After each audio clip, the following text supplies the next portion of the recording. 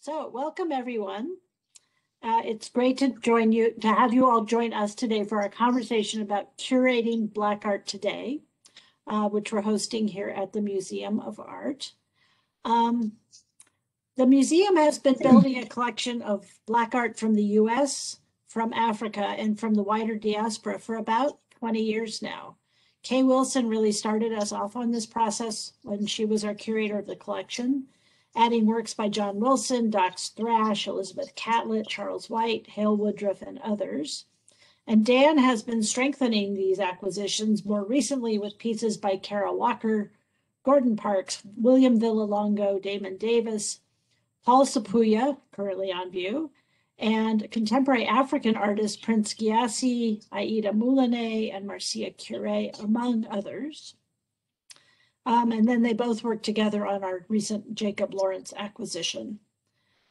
And it's really exciting that these acquisitions now form the backbone of Professor Fredo Rivera's course, which we are now about to wrap up on Black art and visual culture, which is great. Several years ago, when we opened the national tour of Reckoning with the Incident John Wilson Studies for a Lynching Mural, we learned a really valuable lesson in dealing with race. Despite our best of intentions, we really had to stop, slow down, and listen to our community, especially our community of color, in reckoning with this topic. And I would say, personally, I thought the result was far more powerful in terms of programming and engagement, which included many voices and helped me, and I hope others, see the art in lots of new ways. So the work we do at Grinnell falls within the larger context of changing museum practice, expanding not only we have in the collection, but how decisions get made and by whom across the institution and the museum industry. Today's conversation will take us into some of those questions. Fari Nzinga is a visiting assistant professor and postdoctoral curatorial fellow at Kalamazoo College. For her PhD in cultural anthropology from Duke University, she conducted doctoral research on New Orleans-based Black art and cultural organizations after Hurricane Katrina. She went on to be a Mellon ACLS Public Fellow at the New Orleans Museum of Art, or NOMA, where she co-founded the Color Block, an information and resource sharing platform for the professional advancement of New Orleans-based artists and art professionals of color. She independently curated the exhibition The Rent is Too Damn High in 2018 for the New Orleans Tricentennial. Dr. Nzinga is a member of Dismantle NOMA, a collective of former New Orleans Museum of Art staff members directly challenging the culture of racism in that institution. I know her class at Kalamazoo College has already been meeting with Professor Rivera's class, and she'll bring her work as a teacher, a curator, and a cultural activist to our conversation today. Mikhaile Solomon's work focuses on increasing the market for artists from the African diaspora. She is the founder of PRISM, an annual art fair that has taken place during Art Basel Miami Beach since 2013, becoming the prominent private art fair focused on contemporary Black art.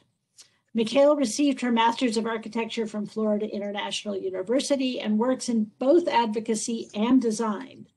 Her work with PRISM has considered the local and global context of the Black diaspora, and PRISM has become a critical space for engagement and networking.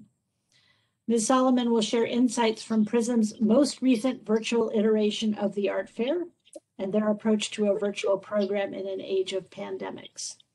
And I believe with this crowd, Professor Fredo Rivera needs no introduction.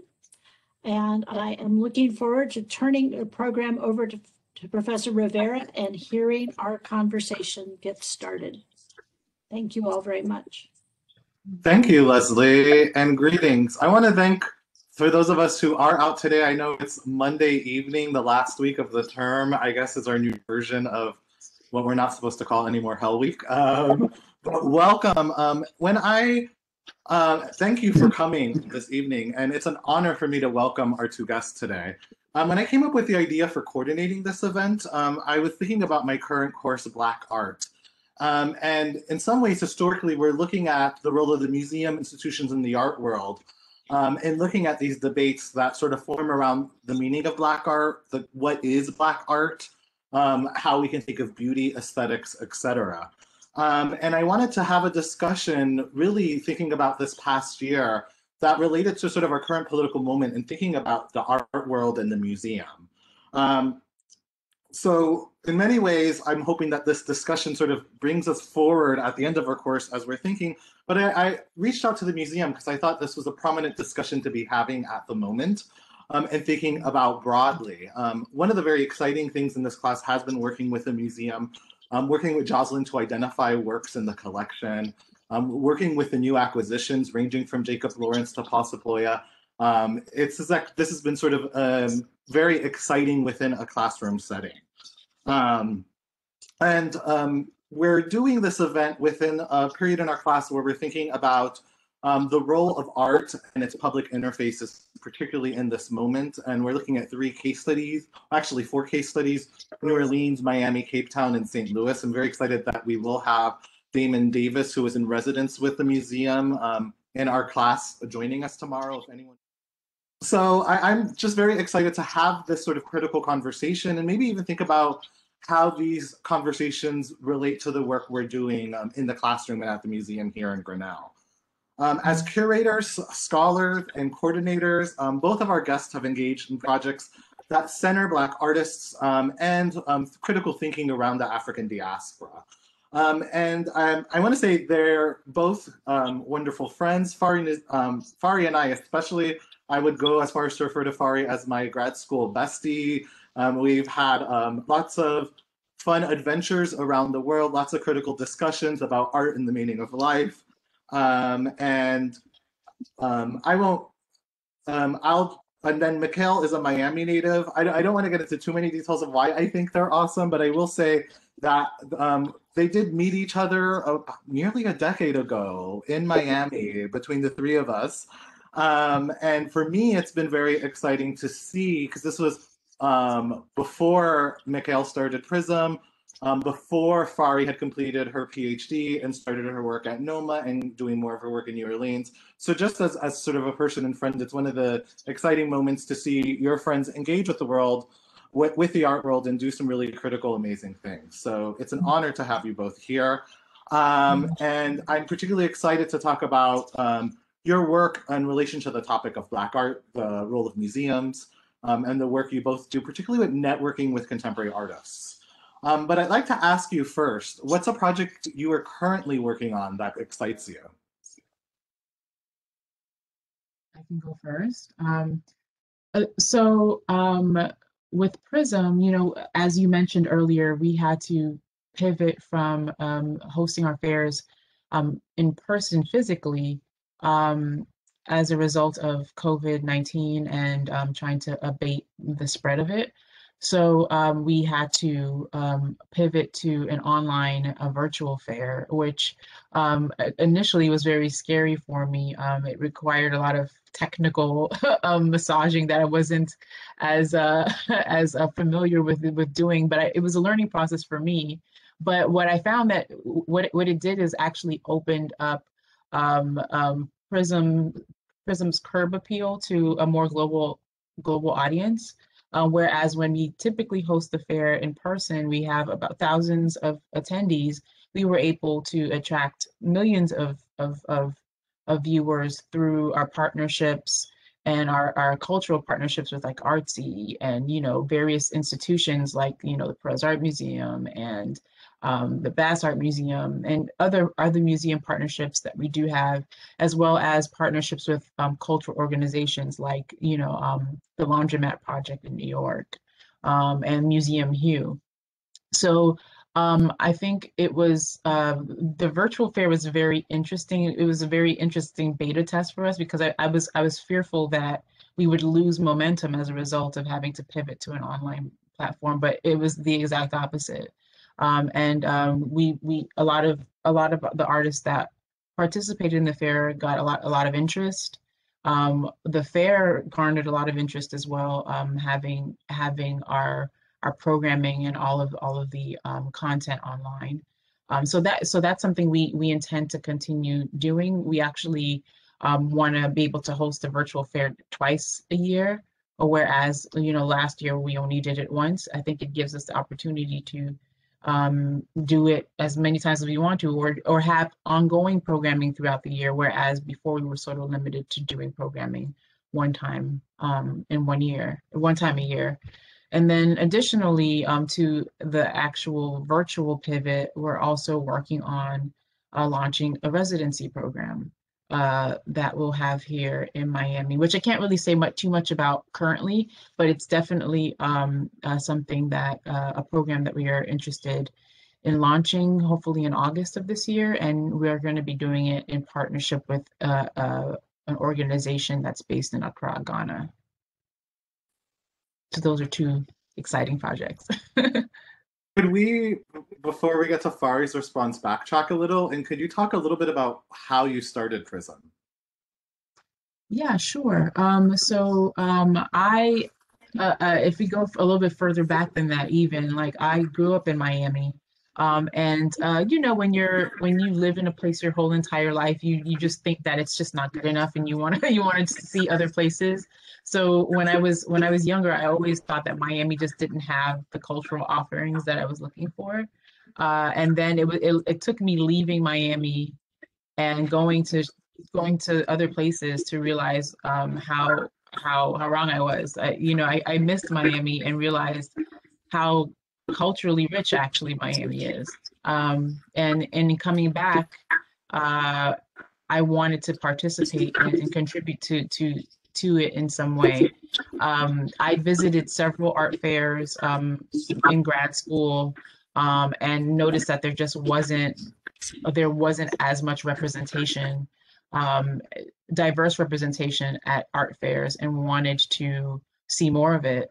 And so I just sort of galvanized whatever resources I personally had to create Prism as a platform. At the time, I was working on other arts projects and met several artists who wanted to see something like what Prism is now, engaging the artistic space in Miami during Art Basel Week.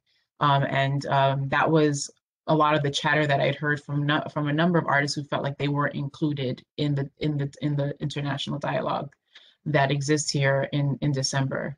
That's kind of like that was the genesis or the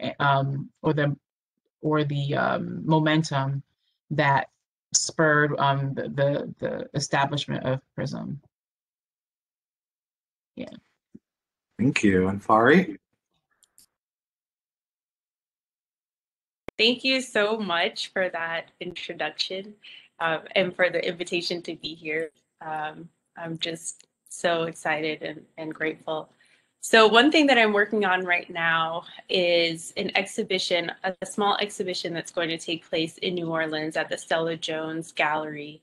And it's part of a larger project called Deep South by Suroeste, which is a project that brings together New Orleans artists and artists from San Antonio. That was at least the mission when it was an event that happened in person, every iteration. Now that things are rearranging during COVID, there's a little bit more wiggle room. And so this iteration is really trying to tell a larger story around conversations that are happening between Black and Latina communities. So I'm really excited about it. I am happy to share the call for submissions, which closes at the end of this week. But part of what I love to do as a curator who is kind of learning to become a curator and trying to get better each time that I practice, is to create spaces and moments of cross-cultural dialogue, and to have conversations that meaningfully discuss not just what is beautiful, but also what is possible in the realm of political action, and political imagination. So I'm really excited about it. Thanks for asking that question. Pleasure. That really has me thinking. When I think of when I think of both of you and the work you do, networking plays a really important role. And thinking about sort of this networking of Black artists, whether it's through sort of the realm of the art fair or the exhibition. And I was thinking, Fari, you were just in my class sharing about your exhibition, "The Rent is Too Damn High." And thinking about that, how that itself, while it was focused on New Orleans-based artists, created a network. And I'm also thinking of your recent work in Michigan. So I was wondering if you both could sort of speak about how you approach networking, engaging artists, sort of bringing people together. I know, Fari, you've also could talk a little bit about your work with Color Block. I'll share the link for that too. So. Sure. So I was just talking about this in your class, but in 2014, I was working at the New Orleans Museum of Art for 2 years as an ACLS fellow, and I became much more aware of all of the information and resources that I now had access to thanks to this institutional affiliation. And I felt like it needed to go beyond the walls of the museum. It needed to travel to the studios and desks and get in front of the eyes of Black artists and artists of color who are working in New Orleans and really trying to hone their crafts. So I co-founded a network called the Color Block, which Fredo has so graciously shared the link to in the chat. And initially, it was just about trying to create a clearinghouse for this type of information, rather than each time I get something, have to like email people individually. Now I have a network of folks who can lay eyes on something and circulate it that way. So I'm really excited about creating that network and maintaining that network, growing and building that network, because as we've seen in 2020 and into 2021 with the emphasis on mutual aid, we have to be taking charge of how we share information and resources. We have to be building the models. We have to be creating the platforms and the venues. Because even though there seemed to be a moment of racial reckoning in this country in June of 2020, it feels as though there's still a lot of work to be done. There's still a lot more conversations to be had, and there's still more to do. There's so much to do. And so so the idea of networking is really about how can I be in community with, in contact with, in dialogue with people with whom I can build.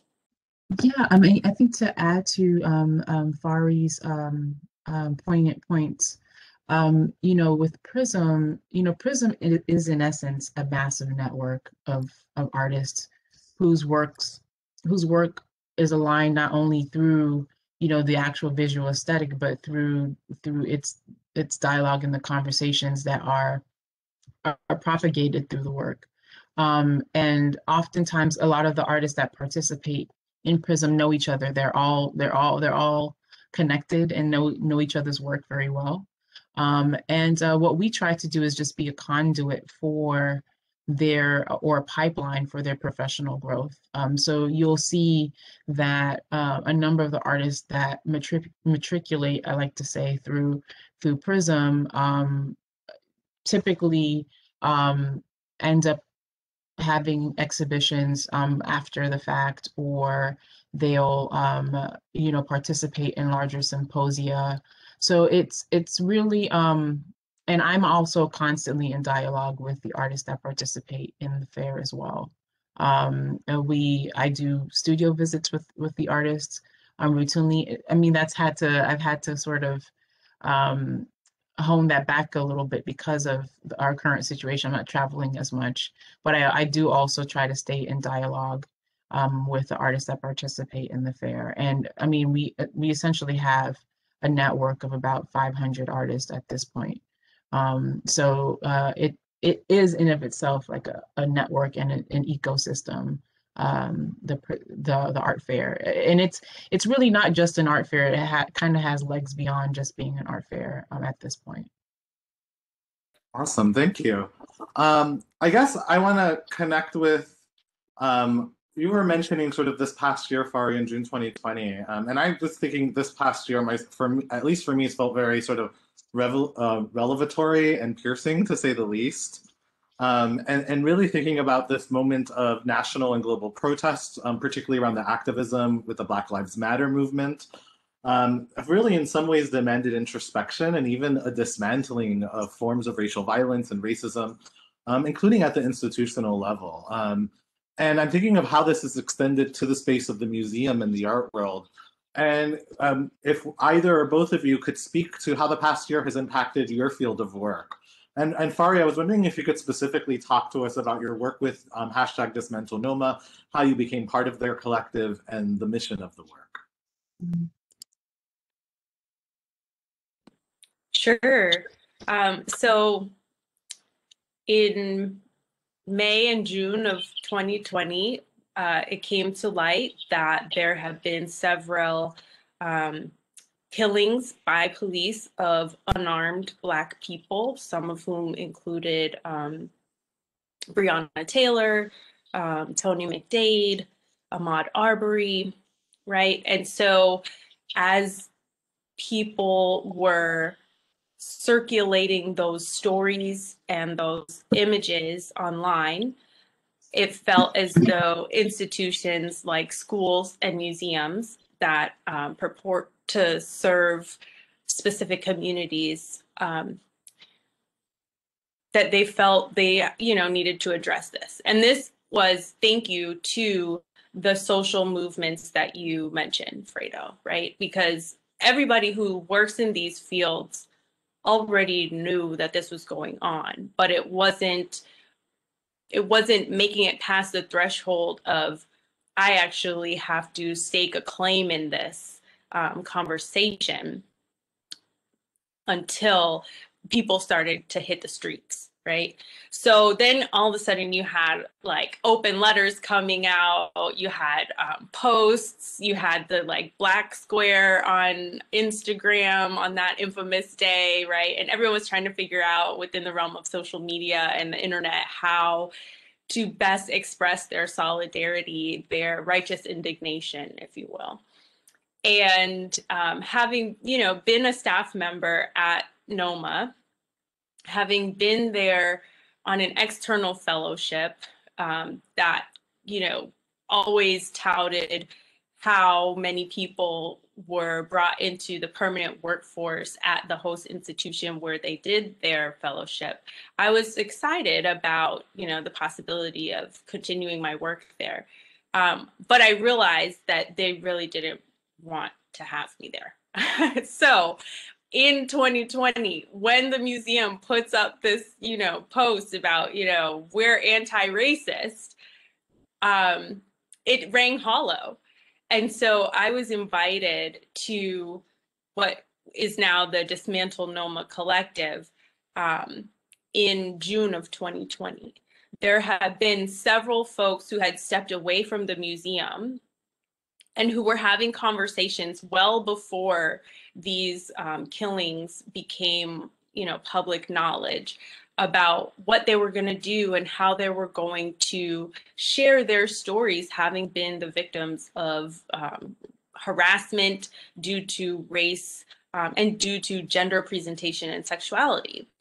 And so it was kind of the last straw for that group when they saw NOMA coming out in the social media streets talking about, oh, we are an anti-racist institution. And at that point, they were like, hey, there's 5 of us. We want you to be the 6th member. We have this letter that we want to drop publicly. What do you think? And so I came on board and we were on a Zoom call for, I kid you not, like 6 hours going through the letter that we would eventually publish on June 24th, I want to say.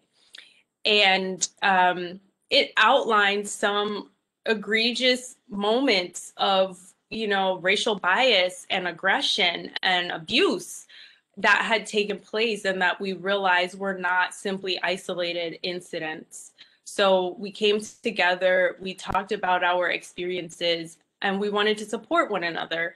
And we recognized that we were the ones who had something to say about it, but we probably weren't the only ones. And that's why we wanted to drop the letter publicly, which you can find on www.dismantlenoma2020.com.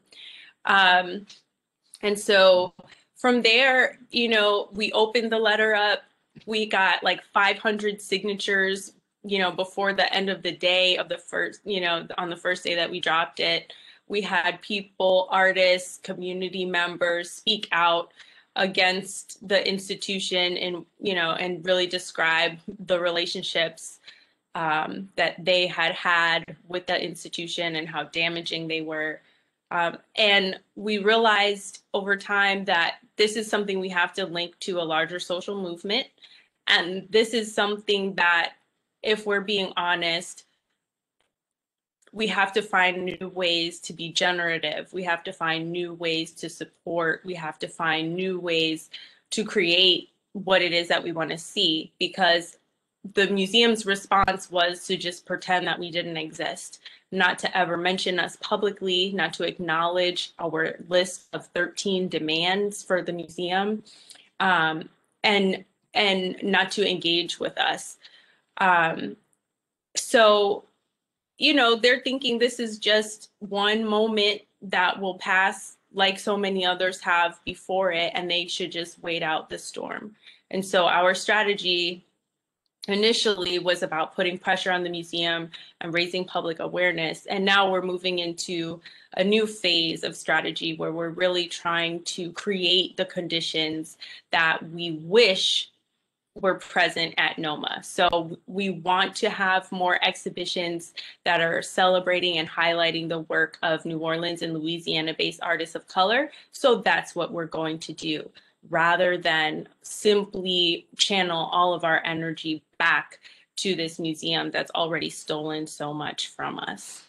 So I'm sorry if that was very long-winded, but I wanted to give a bit of context around the Dismantle NOMA movement. And you are more than welcome to go to the website, read the letter, read the demands, and if you feel so moved, feel free to sign on as well.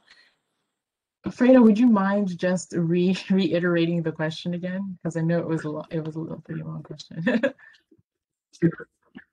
Oh yeah, no. Essentially, what the question was asking was how the past year has impacted your work. Thinking with a lot of the events that happened. Right. Yeah, I mean, it's funny because prior to last year's events, we every year we craft the exhibition of the work and the programming that we have at our fair around a specific narrative or a curatorial framework. And in 2019, right before 2020, the framework was titled Love in the Time of Hysteria. And it seemed like fairly prescient, I suppose, because everything just sort of like snowballed into a great big mess last year that unfortunately devolved into us having, well, really, it wasn't really a devolution, it was more like us confronting what was already under the surface anyhow. So, you know, for us and for me, PRISM has always been, I guess, somewhat of an act of resistance, and an organization that was built to address what I knew was already a problem institutionally and globally. It's been very interesting to see how institutions are responding to what transpired last year. You see that there is, and I think many have been asking for this for quite some time, for diversity and representation in like staff and important roles in museums and institutions nationally.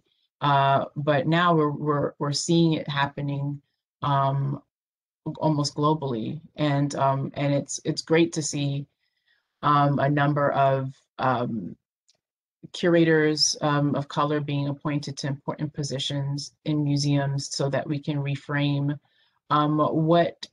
what cultural institutions, how cultural institutions are supposed to interface with society, and what the narratives of the work that's being shown should be, and how it should welcome a country that is very diverse.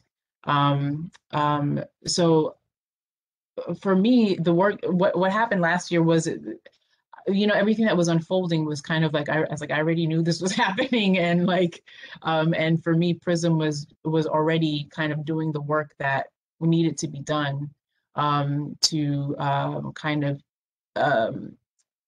create equity and a more just cultural landscape. But I feel like what happened last year was unfortunately happened because we weren't seriously dealing with what our country just was refusing to address. And I think what Fari and Dismantle Noma was doing was absolutely necessary. I'm looking forward to see how things continue to evolve. I pray that it's not just a trend. I know that sometimes we tend to have these conversations, and then, as things, I guess, evolve, we kind of forget that these things happen and things go back to the status quo. But I really do hope that things continue to progress in a fashion where we can all have difficult discussions, but have them diplomatically and in a way that allows us to really move forward in a more equitable and just way.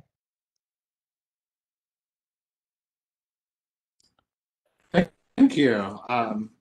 I agree with that, and in relation to sort of what you were both was saying, I mentioned sort of this year has been a year where there's been sort of this notable reckoning, but at the same time, our work continues. And in another sense, thinking about sort of the invisibility that might happen in some of these processes within the museum world, something I think Dismantle Noma is addressing in really sort of critical ways, has me also thinking about sort of a recent trend of embracing sort of Black art.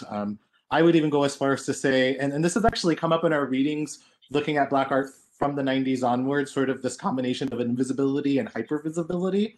And I do think we're in sort of, if we think about the art world and the museum world, a moment of hypervisibility with Black art. And I'm just thinking alone here in Miami, we've had several exhibitions. We currently have the Allied with Power, African and African diaspora art from the George M. Perez exhibition at PAM. We've had, along with, as I mentioned, several others, at the Des Moines Art Center this past fall, there was the Black Stories exhibition, which was curated by local artists in Des Moines, Jordan Weber and Mitchell Squire. And even in Grinnell, we're celebrating some of our recent acquisitions and displaying a lot of that art. And in our class, we watched the new HBO documentary that came out last month on Black art in the light of absence, which I think really sort of highlighted these thoughts of like, this is a hypervisible moment. And I'm wondering what are your thoughts on this moment specifically when Black art is in the limelight, and what narratives are perhaps missing? What resources are needed to sort of support Black art in the long term in a sustainable way? Like so I had an opportunity. I watched the HBO documentary too, and Mr. David Driscoll was one of my mentors. So it was kind of great to see his work celebrated in this way. And then of course you saw like important organizations like Studio Museum, and artists that are Mark Bradford's and your Valerie Cassell Oliver. She's an amazing curator. Thelma Golden. I think there needs to be more documentaries like it. That maybe it should be a series, quite frankly, because there's such a dearth of information. that exist in the African diaspora canon, arts canon, that so many people don't know about. And it's so, I mean, we all know Thelma Golden, we all know Valerie Casal because their work is pervasive. But I think, and we know David Driscoll, but I think there's so many incredible people doing work in this field. And I think there needs to be a place where people can easily access that information too. And I mean, unless you're in the field the way we are, and we are sort of entrenched and we are committed to research, you wouldn't easily be able to access it, I don't think. I still don't feel like what we do on a daily basis is easily accessible to the masses. And so I really love that I think that was a great first pass, and I would love to see more of that. Like maybe HBO should do like a whole like a multi-season series on Black art in America, and not just in America, quite frankly, like on on the entire globe, right, in Africa as well, because we know how art from Africa has inspired many people. It's not just the diaspora that have been impacted by work from Africa, but the European art has been affected, and Western canons have been affected and influenced by African art as well. So I would just love to see more of that, more household names, like more Black artists becoming household names, and it becoming as important to say Ellen Otsui as it is to say Picasso, or as important for us to say Rashid Johnson, or Hank Willis Thomas, or Stenjoalu Thule, right? Like those names need to be just as important as saying Rothko, or whomever else you can think of. So yeah, those are my thoughts. I 100% agree with everything you just said, Mikhaile. And I have to share, and this is being recorded, so I don't know. I guess I'll just go ahead and be a hater a little bit. I also watched the documentary, thought it was great. I was a little bit, can I say, disappointed, because it felt like a celebration of people who mostly already made it. And I'm really, I'm fascinated by the history of the Studio Museum in Harlem. When I was at Kalamazoo, I helped to work on an exhibition that was a traveling exhibition from their collection.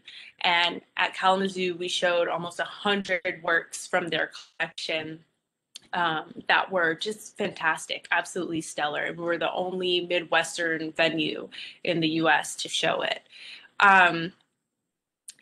So I love the work. I love the institution for being there and for being the repository that it is. At the same time, as a teacher, I'm trying to prepare my lesson plan for how I'm going to introduce this important institution and the artwork and everything, and contextualize it in time and place.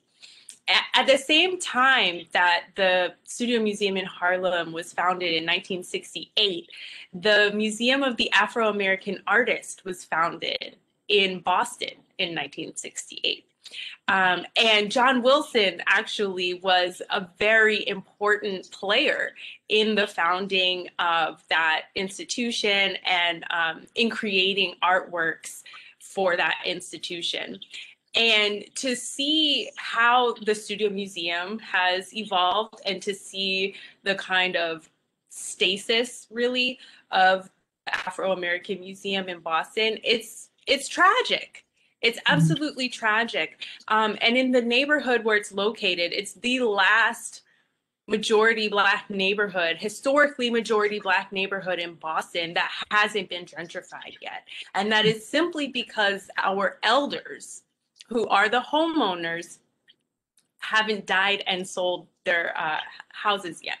So this neighborhood is being circled and targeted by real estate agents, like on a daily basis. I know this because my father now owns a home that was owned by my grandmother in that neighborhood, and my great aunt, who is over 90 years old, owns a home that is within walking distance of that institution.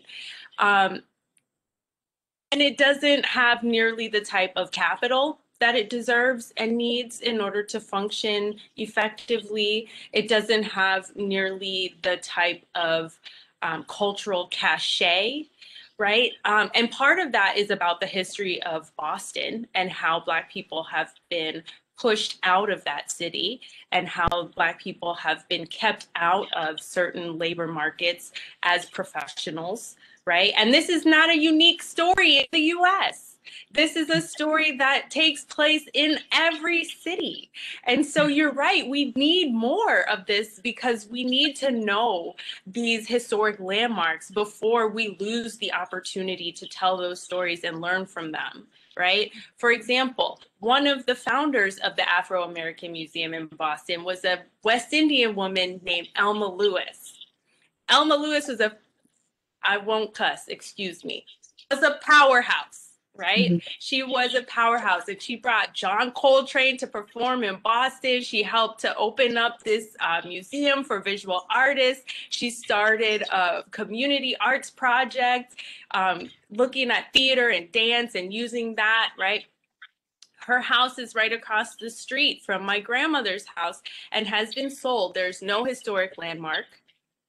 Mm. And it's a young white family that moved in to an otherwise all Black street and neighborhood, right? So like I said, the time is ticking. The time is ticking. And the resource that is represented by the HBO documentary is absolutely beautiful. At the same time, it's like, are we just going to share the things that already have the cachet? Or are we going to also invest in the Black artistic infrastructure that is, like all American infrastructure in this current moment, decaying and eroding? So that's my 2 cents on the matter. And Fredo, you asked about sustainability. You know,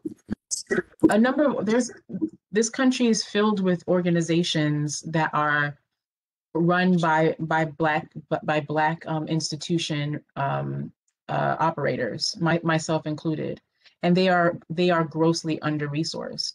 They do the work that they do, and they do the work that Thank they you. do with optimal acumen, and they're basically turning lemons into lemonade, right? So with whatever small resources they have access to, there's many of them are still able to do an impeccable job, even though, you know, the broader institution refuses to acknowledge them as an important. That was something else that also used to annoy me about the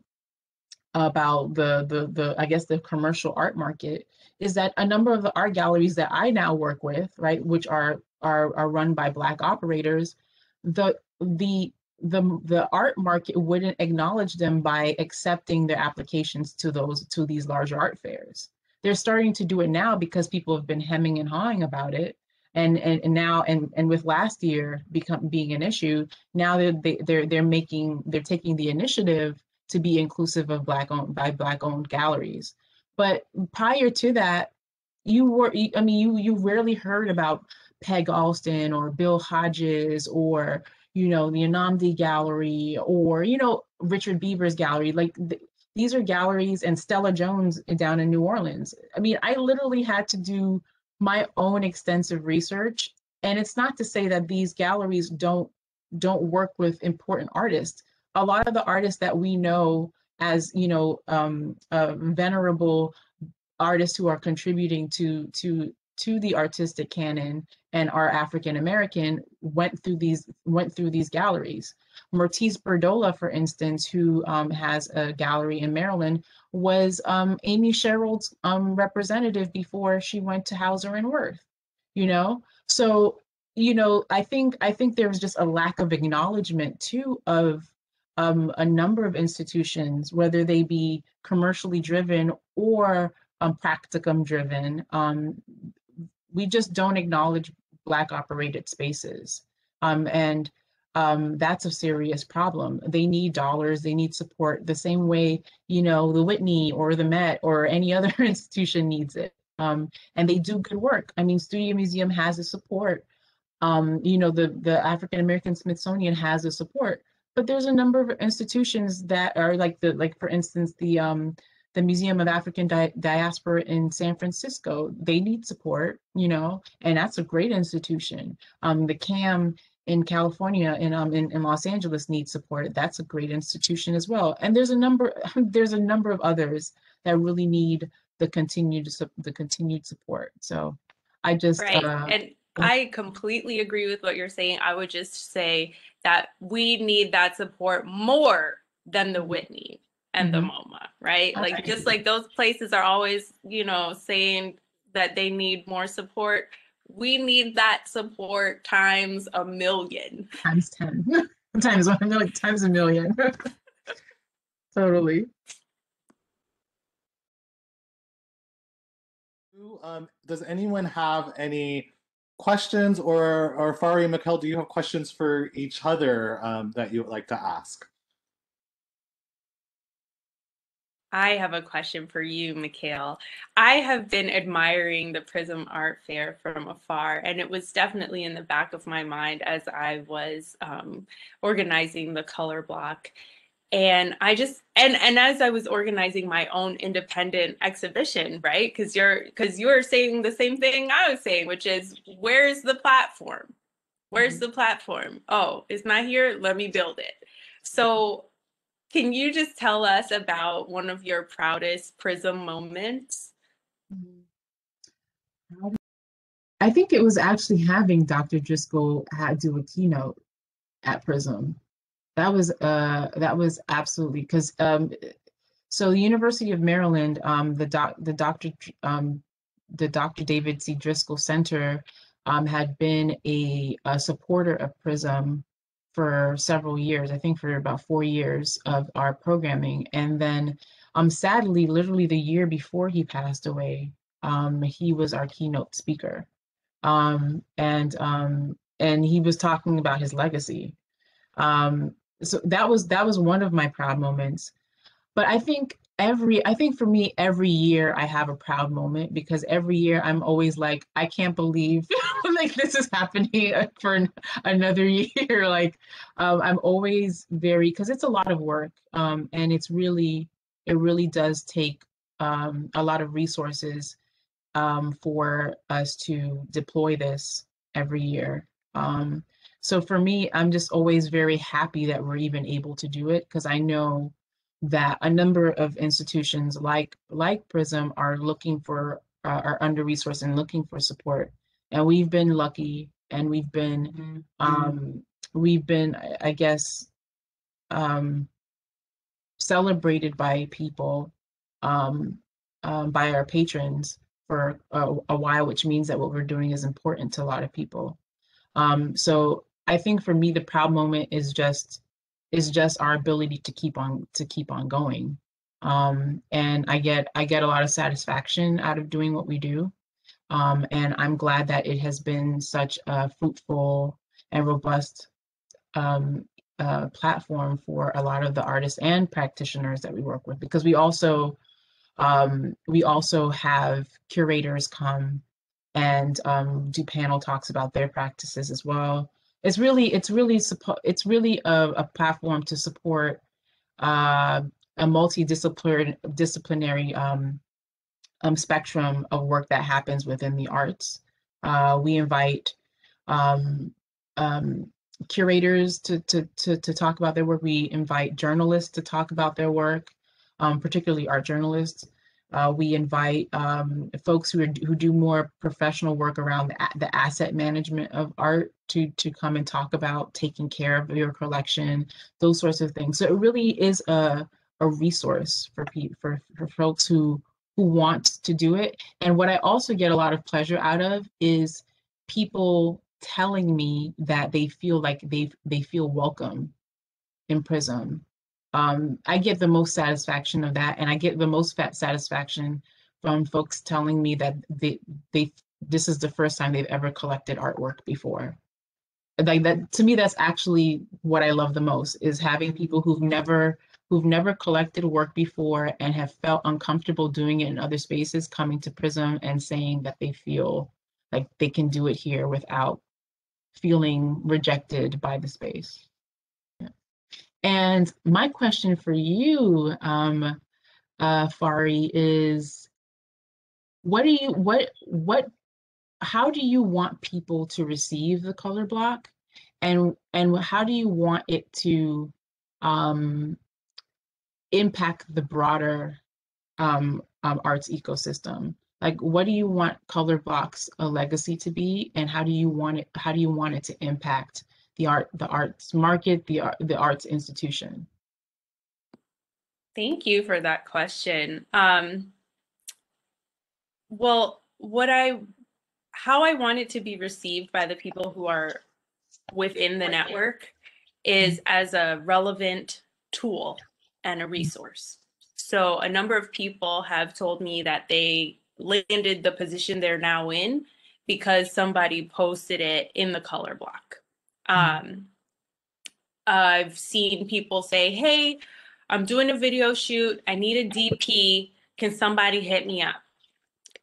You know, I see the legacy of the color block as being a space in which artists and art workers can organize with one another to execute what it is that they have in mind. So whether that is a space to just share information so that each person knows when their exhibition is coming up, or when their concert is happening, or when their video shoot needs extras, right? Or whether it's like actual skill sharing. The whole point for me is for it to be a relevant tool and resource so that Black and other people of color in the arts can make more better art. That's really it. So, you know, now that I find myself in Ohio, I'm wondering, is this something that people in Ohio feel would be necessary, right? I think that for a lot of museums and just in the art world in general, and just in the world in general, where we have to deal with issues of institutional racism, the excuse is always like, oh, well, we just don't know where to find people, or we just don't know anybody, or right. And so these institutions can easily play one against the other because they're only opening up one space. And so now everybody has to fight for that one crumb, as opposed to hopefully what the color block can offer is, let's all come up together. Let's not be in competition with one another. Let's support, let's collaborate, let's build each other up. Do you need resources? I've got access to resources. Here, let me share that with you. You need information? I've got access to information. Here, let me share that with you. You need to know somebody who has a venue? I know somebody in this group has a venue. Let's put that out there, right? So that we don't have to go to these institutions that have spent their entire institutional lives excluding us, right? It's 2021. And people are just now, you know, hiring the first Black this or that. It's shameful. And while at the same time, yes, we want to celebrate that one individual's come up, it's, you know, for the whole field to still be having these firsts and firsts and firsts, it's a problem. It's a major, serious, huge problem. And so why would you continue to go to those places where you know the doors are closed to you, as opposed to pooling your smarts, pooling your resources, putting your talents to the service of others, and doing the work together so that you don't need those other institutions and those other exclusionary systems. So that's always been in the back of my mind when I helped to co-found it, and as I continue to try to maintain, you know, the presence of the color block and the efficacy of it. And I'm very thankful for the work that you're doing. And I'm really looking forward to seeing new developments and projects that you all work on together. And I would love to collaborate with you. That's another thing that Girl, same. Say less. Say less. That's how I feel about you. I think that you are such an amazing trailblazer. And it's like, you know, the Prism Art Fair, it needed to happen. And the fact that you recognize that and you made it happen is like, yeah, that's what we need. We need more of that everywhere. Yes, please. Yeah. So I'm so enamored and in awe, and, you know, and it's such a resource too, you know, because when else do you have that many Black curators coming together to talk about this or that? When else do you have, you know, everything that's in everybody's minds coming together in one place? That's, I think, one of the most difficult aspects of living in the US in this time, is how ingrained the individualism is, and how it is absolutely pushing against the current and against the stream when you want to do something as a community, as a collective, as a collaboration. We don't have systems and structures set up for that, you know? And so you really have to go against that in order to do the kinds of work and have the kinds of social relations that Black people have been trying to hold on to since the moment of capture, you know? I mean, but I do think that you know, historically, if you look at the history of culture in the African American community, the African American community is it is community based. Like, everything that we've done historically has been in community. Like, we built communities. You had Tulsa before its unfortunate demise. You know, you had Rosewood in Florida. I mean, we are a deeply, and even in Africa, we are very, we are tribal. We are very community oriented ethnicity. So, you know, I always try to do things in community. I'm always trying to think about how what I'm doing can be a resource to other people, because that's really the only way we can all sustain each other. Nobody does anything by themselves. It's impossible. So sustainable living requires collective action and community. It's just necessary. So.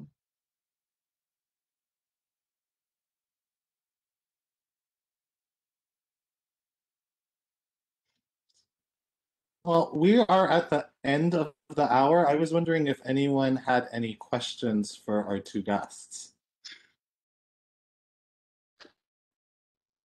If not, I'll ask one quick last question. Can you share with us, just name a couple of artists or art professionals who are doing work that you find particularly exciting, whether it's at the individual or collective level?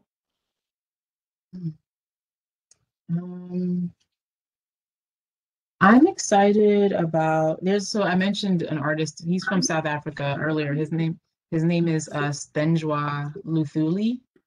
He's from Cape Town, South Africa. Beautiful work. He's a printmaker. I went to his studio the last time we were allowed to get on planes for long periods of time. And I was absolutely blown away. I would say that a lot of the work that emanates from South Africa is, most of the artists that I've had the pleasure of meeting there produce beautiful work, and it's usually deeply political because of the history of South Africa. I'm very much attracted to work that challenges political structures and social norms, etc.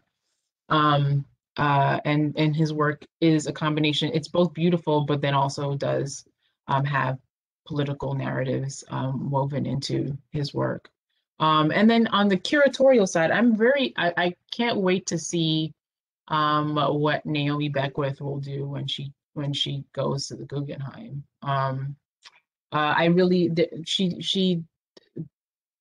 The only time I'd ever really seen her work was at the MCA in Chicago for Howardina Pendel's retrospective, and I thought it was such a beautiful show.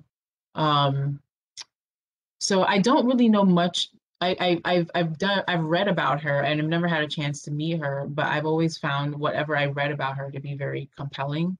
And so I'm interested to see how she can turn around, or if she will turn around a museum that has deep, controversial issues as it pertains to diversity and progressive thought. I'm curious to see how her leadership there will help them change their narrative, if it will, and what she will do to change its narrative.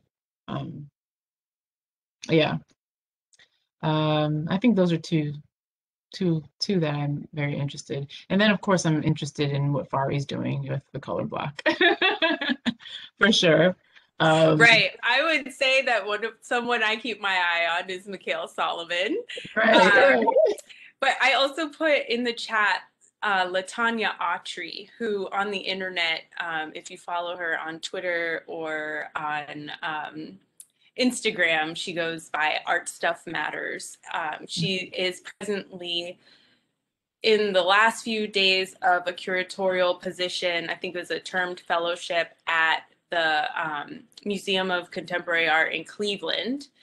She just opened a magnificent multi-sided show called Imagine Otherwise. And it's beautiful. It features the work of Shai Keith, who is a Philadelphia photographer at MoCA Cleveland. And then there are two Black operated arts spaces in Cleveland that she's also used as sites to exhibit work. One of those places is called the Museum of Creative Human Art. Yeah, and the acronym is MoCA.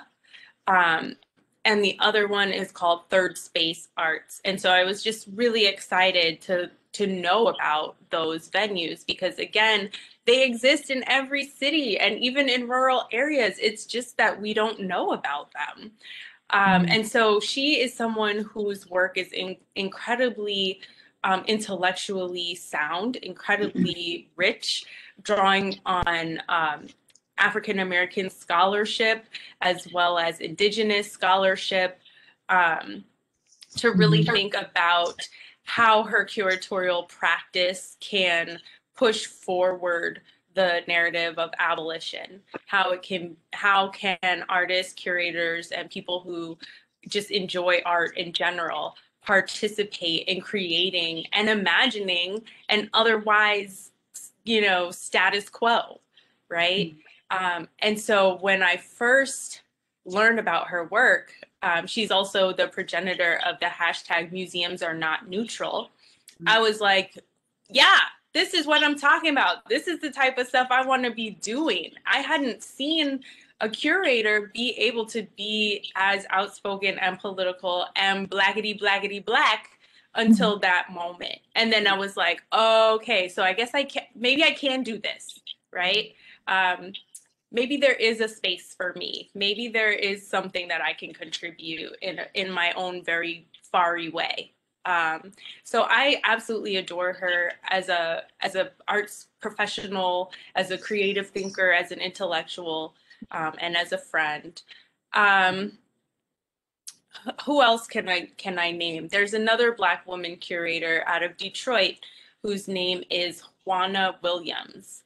And right, Juana, she's awesome. I got the chance to see her work when she was at the something something contemporary art up in Grand Rapids. And she had a wonderful show whose name I don't remember, but it was all about African descended women artists imagining the future. So it's very Afrofuturistic.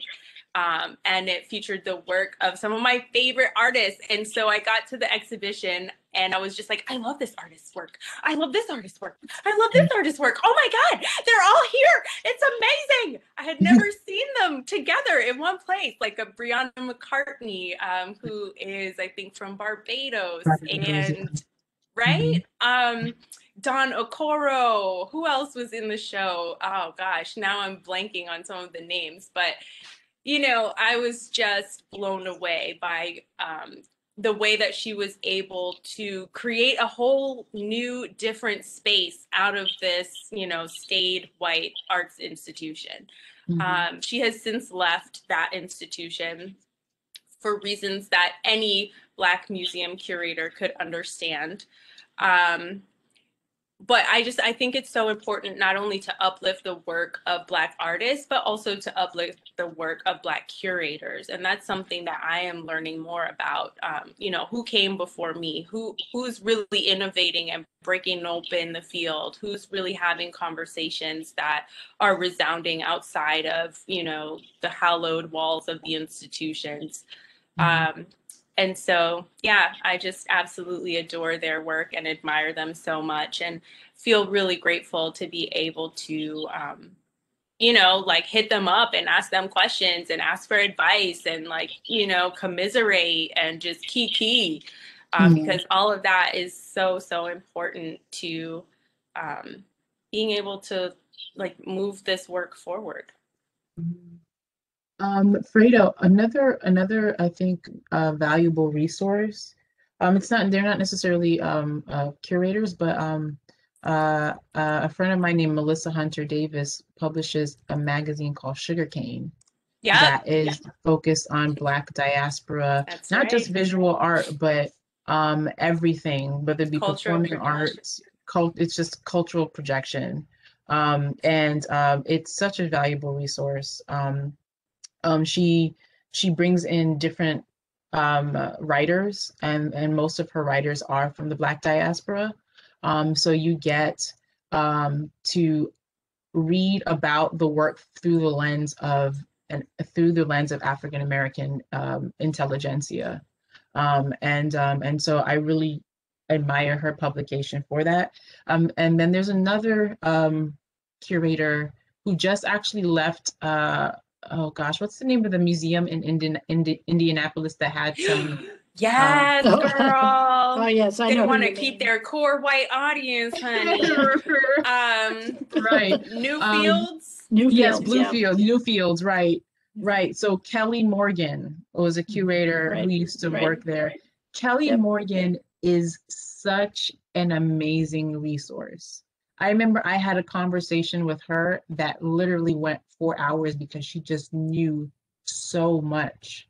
And we were talking, I met her at when she was working at PAFA in Philadelphia. And subsequently we had a conversation and we were talking about Jacob Lawrence and we were talking about Norman Lewis, and this woman knows the history of these two men and other masters, other African-American masters, in like a sort of, as if she was their contemporary. Like she was able to like talk about conversations they had. Like she was just immersed in the history of African-American art in ways that I haven't even heard like venerated art curators talk about art before. I was like totally blown away by my conversations with her. And I hope that there'll be more platforms for her because she's just so amazing. So yeah, Kelly is another good one, I think. You guys are a fantastic resource, and we could probably just make a list all evening of wonderful things we should know about. But I know people do have to get on and do other things now. And I'm going to have to bid you all a fond farewell. But do come visit us in Grinnell.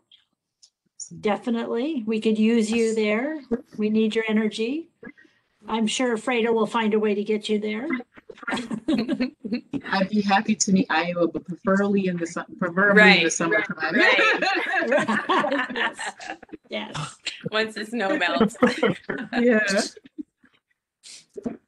But thank you so much. Thank you both very much. And Fredo, thank you for putting this together. We really appreciate it.